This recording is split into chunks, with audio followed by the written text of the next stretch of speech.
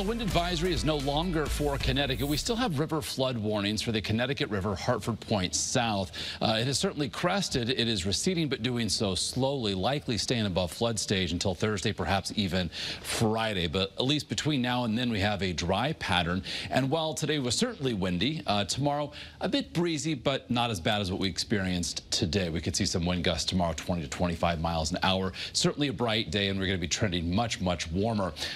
We're heading into mid-March, but before the week is over, it could feel more like late April here across Connecticut. And as we head toward Friday and the upcoming weekend, we do have a chance for some showers. More on that in just a moment. Right now, we're certainly clear, dry, 38 looking live from Waterbury.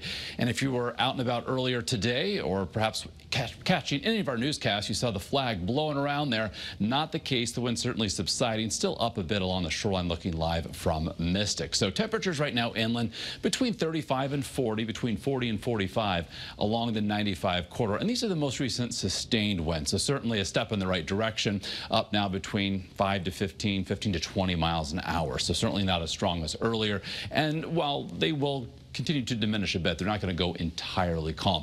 All the wind right now complements of this counterclockwise spin there across Nova Scotia, an area of low pressure that's slowly moving away, and its wake high pressure to our southwest. So between the two, we've got that wind that is up out of the northwest. But eventually the wind changes direction and will help to send some warmer air here into Connecticut. So tonight we'll bottom out between 30 and 35 inland, mid-30s along the shoreline.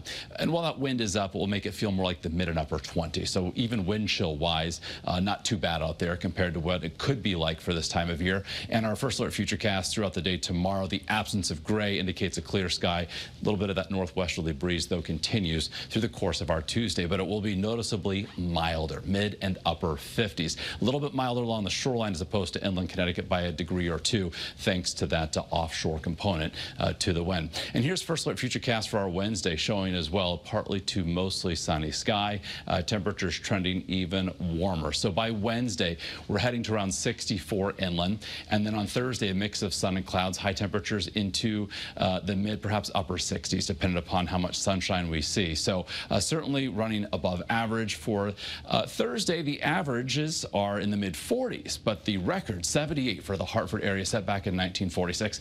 That will likely stand, as well as the record for Bridgeport of 70 from 2012. So we're not going to set any sort of records, but it is going to still be unseasonably warm for Thursday. Friday, high temperatures near 60. Now, Thursday night, early Friday, there's a chance for a couple of showers that could linger into early Friday morning. Otherwise, we end the week mostly cloudy with a rising chance for rain through the afternoon and evening on Friday. A shower or two could linger into early Saturday. Otherwise, going optimistically dry, relatively cooler, but still running above average for this time of year with highs in the mid-50s for Saturday. Mid-50s as well for Sunday, St. Patrick's Day. We'll see a partly to mostly cloudy sky, again, with an increasing chance for some showers later in the day. And for right now, going for as well temps in the 50s and an ongoing chance for showers as we head toward Monday. So if you're one who likes the warmer weather, certainly take advantage of not only the warm, bright, and dry weather over the next several days. You may need the coat in the morning, but certainly will not need it during the course of the afternoon, with, again, temperatures running really 20 degrees by Thursday, above average for this time of year.